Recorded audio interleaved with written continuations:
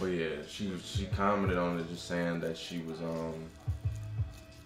emotional about it because like somebody painted her parents. I don't think she really know me and I don't know her because it's like an age gap. But that's what niggas be doing this shit for, like making impact, bro. It don't even be about the paper all the time. It be about like having a story to tell and evoking emotion to your client or to your crowd. Like if they can fuck with that, the money don't even matter, bro. That shit priceless right there. Making somebody cry or happy or whatever. Giving them something to remember of their peoples.